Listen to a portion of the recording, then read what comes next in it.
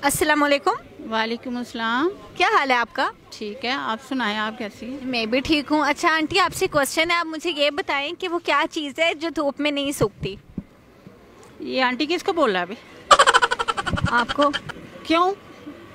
नहीं, मुझे क्यों आंटी बोल रहा है आपने? तो मैं क्या बोलूँ आपको? नहीं, जो भी बोले तो ये बाजार में खड़े हो गए। मेरी तो अभी शादी भी नहीं हुई, अभी मेरी एंगेजमेंट हुई है, तो आप मुझे आंटी बोल रही? तो चले मैं आपको फिर बाजी बोल देती हूँ। नहीं, बुरा लगता है ना इस तरह बाजार में खड़े हो गए आप मुझे आंटी कह रही, क्यों कह रही हैं? तो आप बाजार में हैं। बुरा लगता है इस तरह। कोई और होता तो मैं उसका मार मार के उसका हशरा खराब कर देती। जो आप मुझे चले, आप मुझे जो कहती मैं आपको वो कह देती। नहीं नहीं, वो कहें, आप कहें क्यों मुझे? आप किसी और का इंटरव्यू लो, कोई जरा ढीली सी हो रहा तो मैं तो मार देने वाली भी हूँ। अब ये कैमरा है, वरना मैं आपकी पिटाई कर देती।